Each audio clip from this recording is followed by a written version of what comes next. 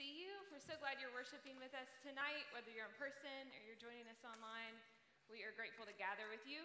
I'm Jacoby, get to serve on staff here at Kairos, and I would love to continue our worship by reading our text for tonight. Cook is going to come in just a minute and preach for us and illuminate God's word, and so I'm excited to do that. We're going to be in Jeremiah chapter 31 tonight, so feel free to follow along in your copy of God's word, or it'll also be up on the screens behind me. Before we do that, I'll invite you to go to the Lord in prayer with me. Holy Spirit, would you give us eyes to see, ears to hear? Jesus, would you go before us in this text and make a way? And together we say, speak, Lord, your servants are listening. Jeremiah chapter 31, I'll begin reading in verse 1. At that time declares the Lord, I will be the God of all the clans of Israel, and they shall be my people. Thus says the Lord, the people who survived the sword found grace in the wilderness. When Israel sought for rest, the Lord appeared to him from far away. I have loved you with an everlasting love, therefore I have continued my faithfulness to you. Again I will build you, and you shall be built, O virgin Israel. Again you shall adorn yourself with tambourines, and shall go forth in the dance of the merrymakers. Again you shall plant vineyards on the mountains of Samaria. The planters shall plant and shall enjoy the fruit. For there will be a day when watchmen call in the hill country of Ephraim, arise and go up to Zion, to the Lord our God. And then skipping down to verse 31. Behold, the days are coming, declares the Lord, when I will make a new covenant with the house of Israel and the house of Judah. Not like the covenant that I made with their fathers on the day when I took them by the hand to bring them out of the land of Egypt, my covenant that they broke, though I was their husband, declares the Lord. But this is the covenant that I will make with the house of Israel after those days, declares the Lord. I will put my law within them, and I will write it on their hearts, and I will be their God, and they shall be my people. And no longer shall each one teach his neighbor and each one his brother, saying, know the Lord, for they shall all know me, from the least of them to the greatest, declares the Lord. For I will forgive their iniquity, and I will remember their sins no more. I'll say the word of the Lord if you'll say thanks be to God. This is the word of the Lord.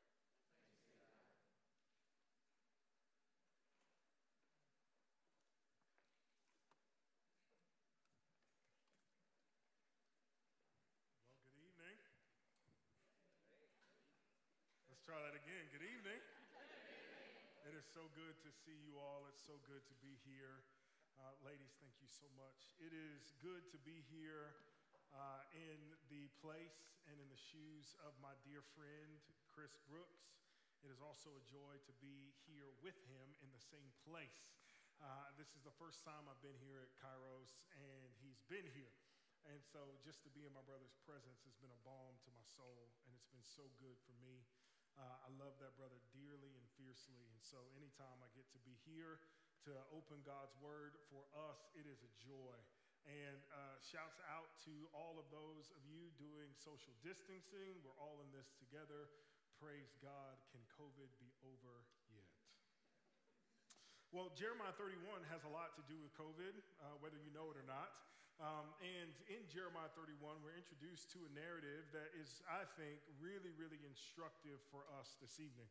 But before we hop into the actual text, let me ask you a series of questions. One, have you ever been in a wilderness place? Have you ever been in a place of transition? Maybe you're moving from one place to the next place, and maybe your move from one place to the next place is full of uncertainty because you didn't really want to leave the first place, but you kind of had to.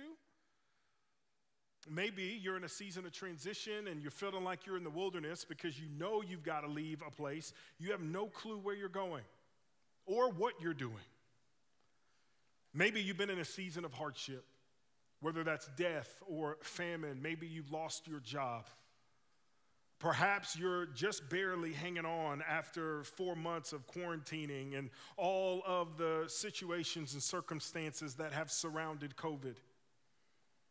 Perhaps you feel like you're in a wilderness place given what's happening in our country with racial unrest and continued racial injustice. You're trying to figure out where you fit in all of that, and you have no idea where you fit in. It seems like it's toxic to say anything, and it's toxic to say nothing, and you're paralyzed.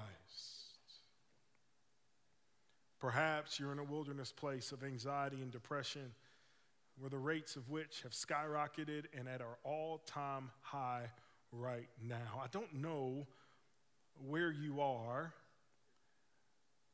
but I do know that God works in all things to restore us. The entire biblical narrative, you could call it a redemptive song, is marching toward and on a road of restoration. Beginning in Genesis, God begins to restore all things to his correct and divine order. And we know it won't be fully realized until Christ returns and shouts the holy hooty hoo from the heavens, and he cracks the sky like an eggshell, and he says, hey, you, my people, my bride, I'm coming to get you. We know it won't be done until then, but we're all walking a road of restoration. But sometimes these wilderness experiences feel like we aren't loved or cared for by God. This evening, I'd like to preach a sermon entitled Restoration Through Renovation. Restoration through renovation. My wife has a really unhealthy love for Chip and Joanna Gaines. To the point where every day she comes home from Target with something new from the Hearth and Home line. Like, babe, what we doing here, all right? What we doing here? Like, I get, like, some of their stuff is good, but, like, legit, stop buying shiplap. Like, for real, you buy another throw pillow, I'm going to throw you. Not really, because, you know what I'm saying, I ain't trying to catch a case. But my wife spends so much money at Target buying stuff from Chip and Joanna Gaines' line. These two people have made an empire. They built literally a retail empire off of renovating and rehabbing houses. Jeremiah 31 is so interesting to me because God is in the middle, or actually he's beginning a restorative process for them that for the last 30 chapters he has been telling them, Jeremiah, I need you to go and preach to all these people, your mama, your cousin them, your play cousins, your aunties, your uncles. Tell everybody's boss and all their friends, if you do not turn your face back to God, to be faithful to the things that God has called you to, if you do not tear down the idols in your life, if you do not stop worshiping at altars that you don't belong at, I'm going to send you into exile. And at every single turn, the Israelites look at God with the same disinterested look that Adam and Eve gave him in the garden. I know you said that, but we don't care. So what does he do in Genesis 3? He expels them from the garden. He breaks the relationship with them, and now they're out of relationship and they're out of their land. For 30 chapters, God is like, y'all need to get your act together. Now, I don't know what it was like for you in your house, but whenever my mother said, you need to get your act together, it meant you about to catch a whooping, so I would straighten up if I were you. For 30 chapters, God is saying this, and Jeremiah, he doesn't like this. At several points, he's like, God, what's the point of this? They're not listening. These stiff-necked people, at one point he says, God, I don't want to preach this anymore, but I feel like I can't not preach it. It's like a fire shut up in my bones. It's not fair. So a chapter earlier, God says, you didn't listen, so I'm breaking my fellowship with you, and I'm sending you out of this land to wander in the wilderness. But Jeremiah 31 stands as a testament of hope for us because here, even in the wilderness, look in verse 2, even in the wilderness, God looking back at the previous exodus of the Israelites out of Egypt into the promised lands, into Canaan, now they're experiencing a second exodus, and God reminds them that the people who survived the sword found grace in the wilderness. Here's my first piece of encouragement to you. If you're in the wilderness, if you're wandering in a desert place, if you're wandering in uncertainty, questioning God's care or provision for you, I need you to know that in the wilderness that there is grace. If you've survived the sword of life, and look, life is coming a million miles an hour trying to kill all of us. If you've survived to this point, there is still grace for you. Just as the Israelites were in a season of transition out of Egypt into Canaan, so too here are they in a season of transition. As Nebuchadnezzar is marching into and laying siege to Jerusalem in the southern kingdom from which Jeremiah is prophesying, God is saying, they survived then, I've got grace for you in the wilderness. I like what he goes on to say next because he's got to couch his grace in something stronger. It's one thing for God to say, I have grace for you, but we need to understand why. And the why comes in verse 3. The Lord appeared to him from far away and said, I have loved you with an everlasting love, and I have continued my covenant faithfulness to you. Now, the word therefore, love, I need you to repeat after me. Say chesed. One more time. If you got a mask, you might want to put it on because we got a whole lot of spittle and particles that might be flying in there. It's the word chesed. It's the Hebrew word for covenant loyalty and faithfulness. We don't really know how to translate this one-to-one from Hebrew to English. Just know this. It refers to God's unflinching, unending, unearned love, covenant kindness to you. So the Israelites are tripping. I mean, absolutely tripping. They have broken the covenant that God set with them at Sinai, which says, love the Lord your God with all your heart, soul, mind, and strength. They couldn't even obey the first commandment. And now God is saying to them, even through all of that, I have loved you with an everlasting love. I've continued my faithfulness to you. And then in verse 4, he gives them a promise that I want to spend a little time on here. He says, again, I will rebuild you, and again, you shall be built. Now here's where there's some gold. Because what God is referring to, think about this. He's speaking to a people in war, a people who can see the enemy from their front porch, a people who knows that death awaits them in exile, a people who knows that God is going to cut off his covenant relationship with them, that they are going to be removed from their homeland. He says, again, I shall rebuild you, and again, you shall be built. There's the hope that there will be a rebuilding process. Praise God for that. But what God points to here is actually something far worse and far better. What God is talking about here is renovation. Now, when Chip and Joanna go into a house, they walk into a house and it's like, ugh, I don't even like this house. That wall shouldn't be here. Actually, I'm speaking as if my wife, her favorite thing is to go drive around and look at houses, #white people. I don't get it. But we go around and we look at all these houses, house to house, and she's on Zillow, and she's on Redfin, and she's on Realtor, and she's on Trulia, and I'm like, babe, what's up? She's like, hey, look at this house. You see this wall? That shouldn't be there. You see that light fixture? That shouldn't be there. You see this bathroom? We could blow out that wall, and we could add these fixtures, and we can get this from IKEA, and the whole time I'm like, just buy another house. If you don't like the house like it is, go find one that you do. But even then, she finds something wrong with it because what's on my wife's mind, she's always trying to renovate. And I don't know if you've ever renovated something. Pastor Chris was talking about renovating his kitchen. And if you've renovated anything, you know that in order to renovate something, you've got to Destroy it. I mean, sledgehammers, you got your gloves on, you ripping up counters, and you got crowbars, and you're ripping up tile, and you're smashing studs and walls. Don't let me do that. I'm bound to electrocute you and myself at the same time. But when it comes to renovation, in order for something to be renovated, to be elevated to a more beautiful level, it first has to be deconstructed. What is the wilderness experience for the Israelites?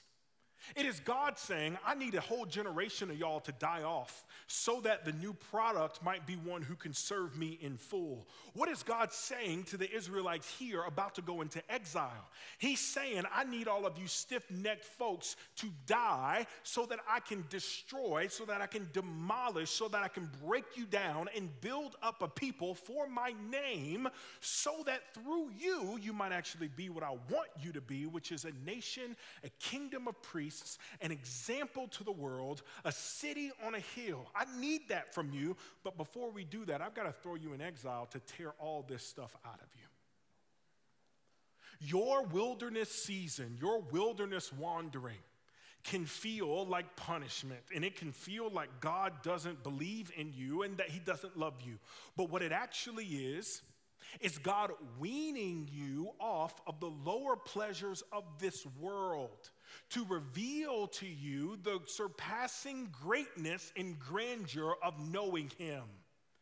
When Israelites come out of exile, you see this in Ezra and you see this in Nehemiah. When they come back to rebuild the walls of the city, they uncover the book of the law, and y'all, it is weeping. It is joy. And it is a people whose hearts are consecrated to the things of God. And just so you know how good this is, in verse 6, he says, for there shall be a day when the watchmen will call in the hill country of Ephraim, southern kingdom, over toward the Red Sea, that they'll call from the hills, these men who sit on these hills and look for the enemy.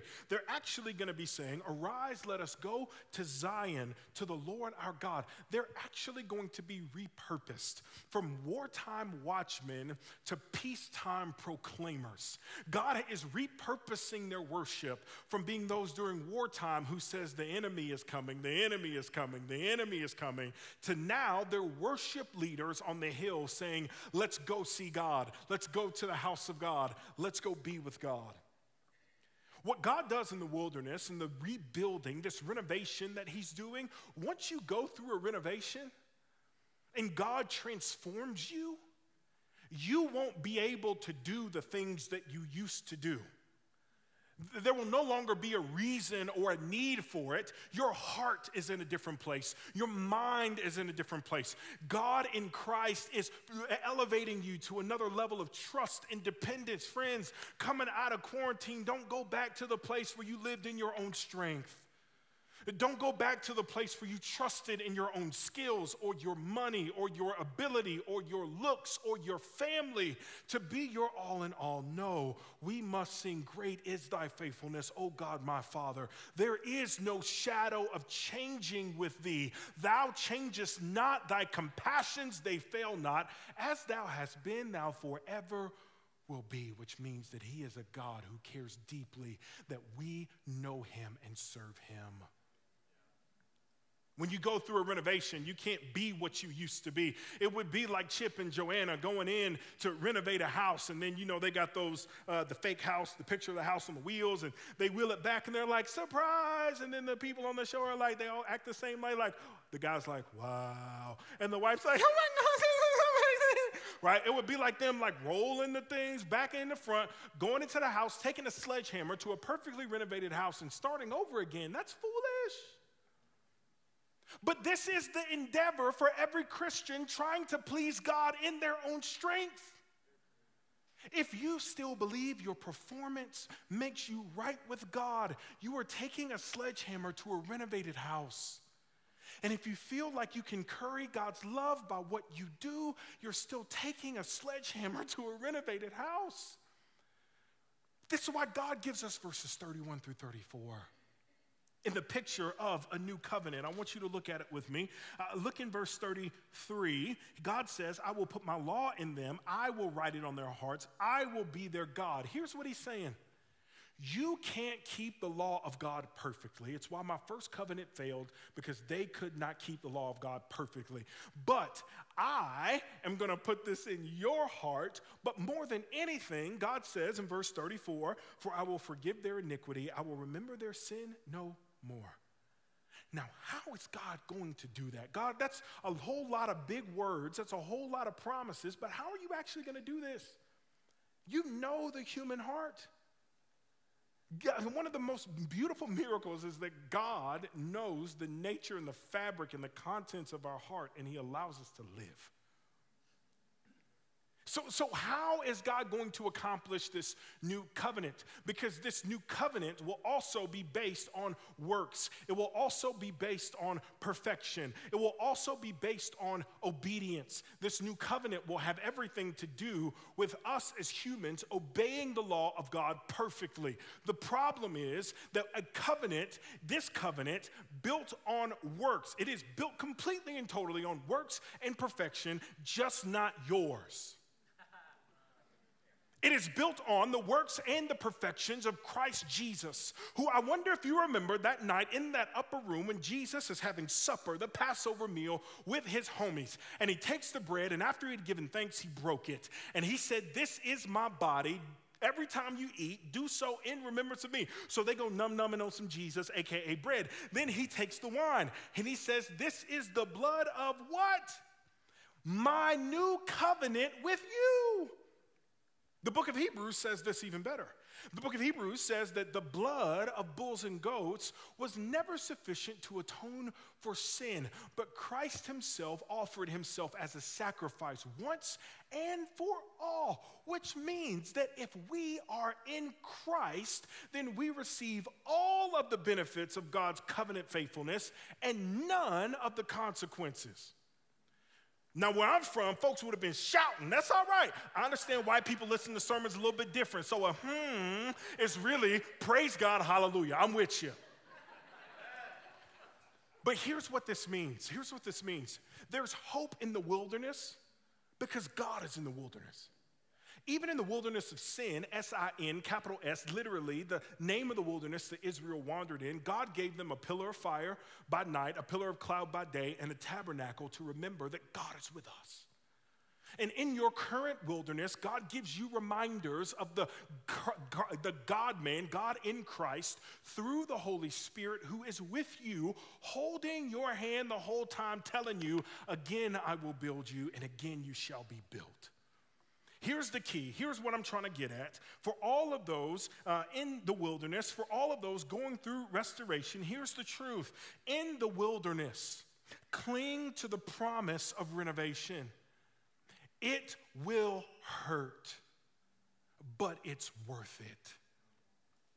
If you don't remember anything else from what I've got to say today, in the wilderness, cling to the promise of renovation. It will hurt, but it's worth it. There was a man named Jesus who consumed and took upon himself the sin of all of humanity, not just yours, and that's a gang of sin. Not just your neighbors, that's a gang of sin. Not just the sins of this room, but the sins of all humanity throughout all of time.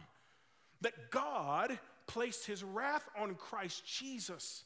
He sent Jesus into exile to suffer and die alone. He sent Jesus into a place where his fellowship was broken. He sent Jesus into a place for you and I to receive the punishment so that we might receive God's chesed. So here's what this means. I got 24 seconds. Here's what this means. If this is true of you, if you are a new covenant believer, you've got to stop referring to yourself as a sinner. You are not a sinner. You're a son and a daughter. If this is true of you, you've got to stop throwing pity parties because of your sin.